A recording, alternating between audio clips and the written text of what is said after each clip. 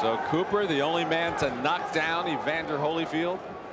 Been in those 7 championship rounds against Holyfield before losing. Michael Moore, more experienced, but Morris says he's been sleeping, and drinking his opponent. So he's focused on Bert Cooper. So here we go. Scheduled for 12. Do you think we'll go anywhere near that? Cooper hoping to prove that it was not a fluke against Evander Holyfield.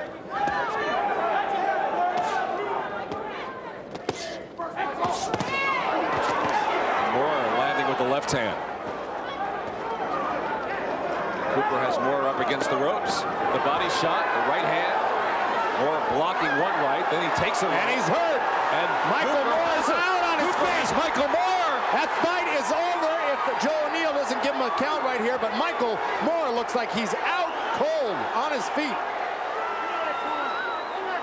Now Joe O'Neill sends Cooper over to continue the count. That's right. By virtue of Cooper not going to the neutral corner, the count was stopped and gave Moore a few extra seconds. A long straight right hand. Michael Moore. Bert Cooper goes after him. Moore went down at the hands of Bigfoot Martin before he got up to win that fight. But in a surprise here, Cooper got him down in the first round. But he just hurt Cooper with a short little left hand himself.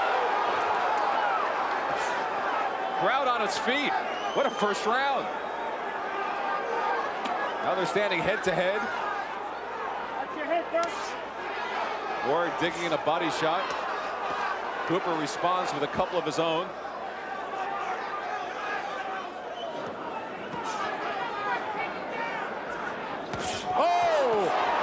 Cooper goes down. Out. He is stretched out. His mouthpiece came flying out. Got caught with a right hook. This is Michael Moore's trademark, fighting back, but Bert Cooper is asking his mouthpiece. That's right, he's asking Joe O'Neill for his mouthpiece, and he doesn't put it back in. Both men down in the first round. And Cooper absorbing more punishment. And Moore all over him again. Oh, Cooper! How was he able to stand? Just some vicious body shots by Michael Moore landed, and great hooks to the head. Cooper's about to go again, and still 27 seconds remain, and Cooper trying to fight back. Cooper without the mouthpiece, trying to survive the round. And now a timeout is called, waiting for a lull in the action for the mouthpiece. I'm surprised Joe O'Neill took that long to put the mouthpiece back in, because when it was out, he was right near the corner. Should have administered the mouthpiece back 30 seconds ago. So Cooper gets a breather. What an eventful first round this has been, with both men knocked down and both nearly out. Final seconds of the round, and Cooper has Moore hurt again. And that's it for the round, and the crowd on his feet.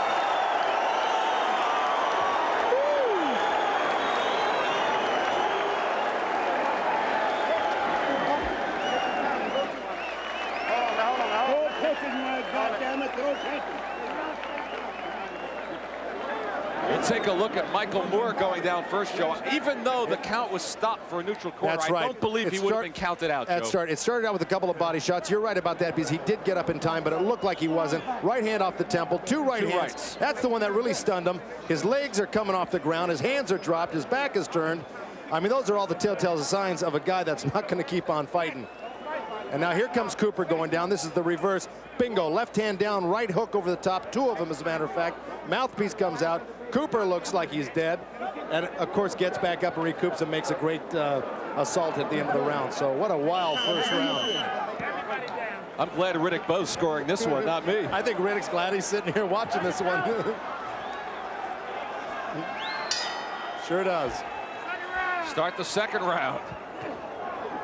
Cooper immediately tags Moore. Well, obviously, Cooper, the punches that he got hit with were those two right hooks, and he's continuing to drop his left hand. He's got to keep those up. Body shot from Moore. With the left hand. Moore. And Cooper goes back at him. What a heavyweight brawl this is. Heads are close together. Warned by referee Joe O'Neill. Watching heads touching each other, always dangerous.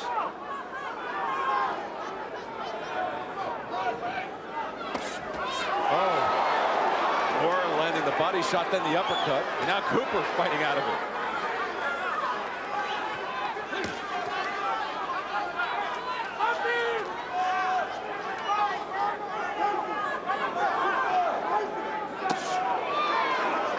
Shot from Moore. And Cooper responds.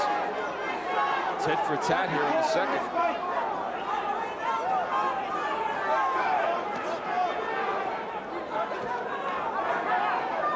So Cooper now has dropped Holyfield and Moore.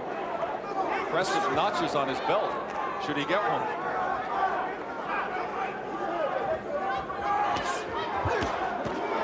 Now he hurts Moore again with the right hand. Another right. And Moore up against the ropes.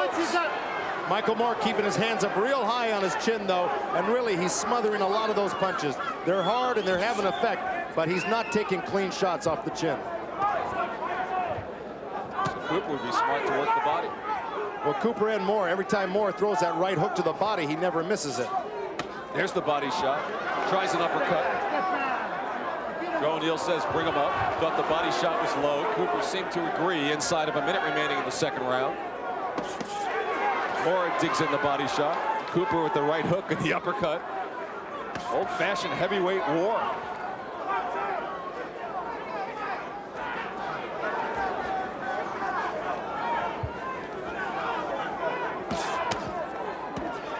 Good body shot from Cooper. That's right. Cooper's doing what he should do and has to do, and that's answer back every punch Moore throws. And but try right to now, bring those hands down, Joe. That's right. But right now, Cooper's actually a little bit busier on the inside right now with his body shots. A little patty cake going on here. The waning seconds of the second round. Well, those are little shots. Cooper with the right hook. Little shot thrown by Moore to set up big ones. Left hook from Moore to respond.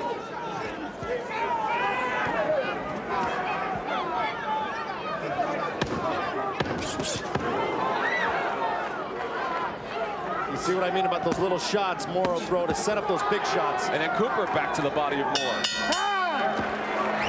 And Cooper talking at Moore as the round ends.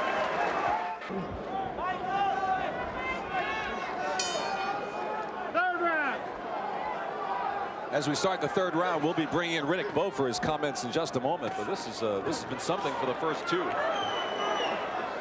Michael Moore in the gold Kronk trunks, Bert Cooper in the black, fighting for the vacant WBO Heavyweight Championship belt. Oh, Cooper with the combination, and another combination, and he has Moore down again.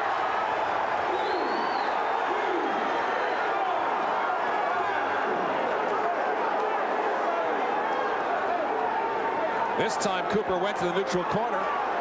Here we go. 2 knockdowns to 1 in favor of Bert Cooper.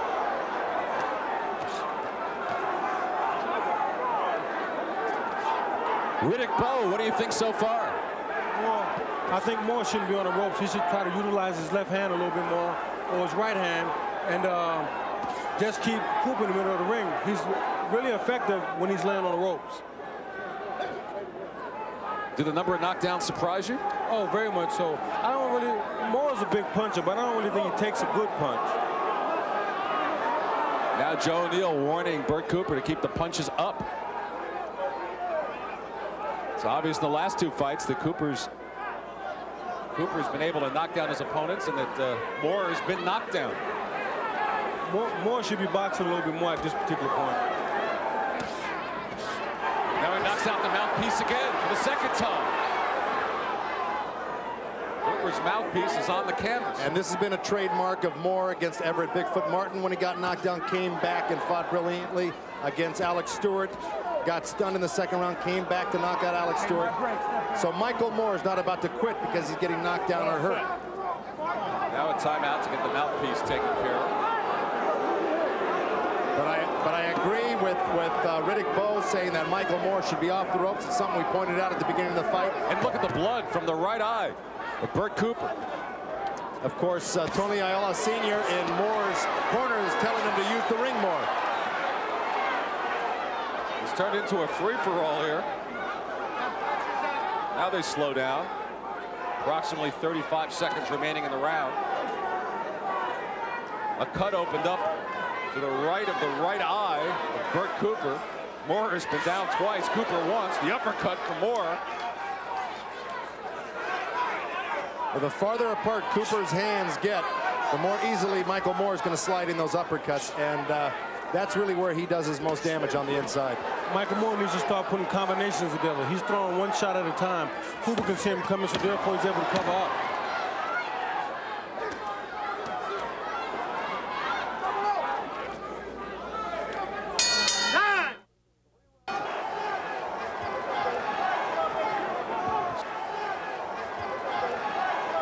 Here we go for the fourth round. If you keep taking shots like that, he won't be around. Exactly. Bert Cooper in the black trunks. Michael Moore in the gold. Moore has been down twice. Cooper once. Looks like they have the cut on the right eye under control for the time being. The heads perilously close together once again. Well, it's starting to bleed just a little bit, but he's got Eddie Aliano in his corner, who's one of the best cutmen in the business. Cooper trying the uppercut. Head to head along the ropes. Moore goes right back to the rope. Wrong place for him to be. Well, I'm wondering if his legs just can't get him out of the way, or this is his game plan. This is where he wants to be. I fought Cooper, and Cooper's so strong on the inside. The first round, he kept me on the ropes. He has to get off the ropes to beat Cooper. Right. Of course, if I'm not mistaken, you got off the ropes, center of the ring, and landed a nice 1-2 and stopped him. Memory serves me right. The head's touching on the inside and also touching in the area of where the cut is by Cooper's right eye. And Cooper's right eye is starting to open up a lot more. And see, this is what Michael Moore should do. At least try to get off the ropes and spin out to the middle of the ring where he can use a little of his reach. See, the blood has gone off of Cooper's eye and onto Moore's head as a result of them constantly touching heads. It's also on the shoulder of Michael Moore midway through the fourth round.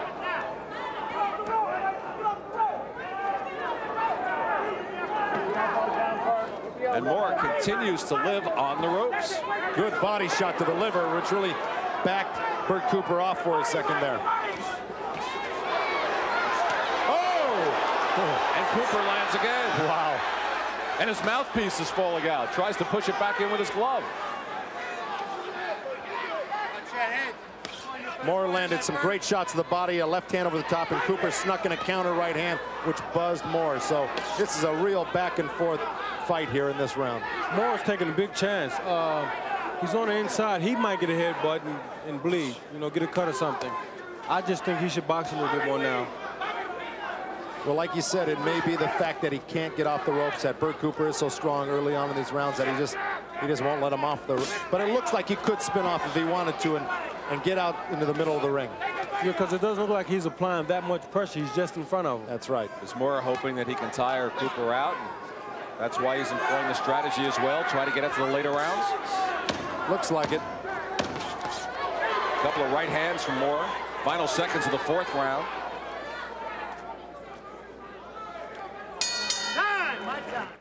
Lead with the right jab as soon as you push him off, okay? Take this ball. Pushing you. Nail him. As soon as he pushing you with both hands, so he can't punch you. Come back with a That's right. That's right. You got him, baby. As soon as he push you with both Push hands. him around this round.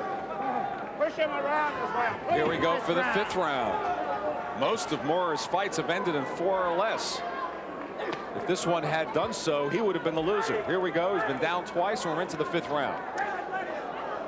And here goes Moore getting backed up automatically when his corner told him to use that right jab and stay on the outside a little bit more. He's not listening to Emmanuel Stewart.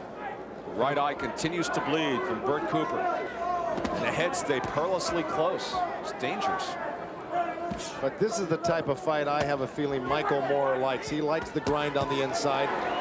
He doesn't like that, but he's taking the price. I have a feeling that he feels that eventually Cooper's going to wear down a little bit and he's going to really be able to open up. But at this point, it's really not working for him. He continues to use the strategy. Backed up against the ropes, fighting from there, landing. Lands with the left hook. Cooper was the one asking for the water between rounds. I wonder if that's what Moore is trying to do, wear him down. But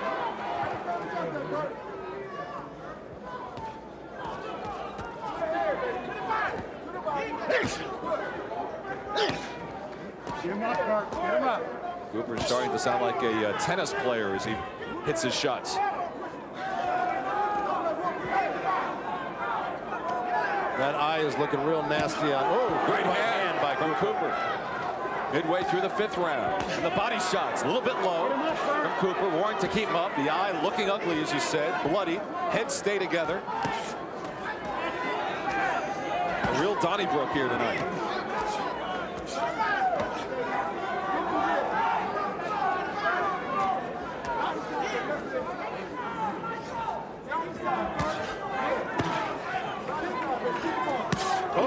Good right hand and then the left for Moore. It started with the right, and now Moore has Cooper up against the ropes. Oh, but down he goes. Doesn't look like he's going to get up. He's shaking his head no. 9. Amazing. He got up at 9. Sure. Tell you, that's it's over. That's it.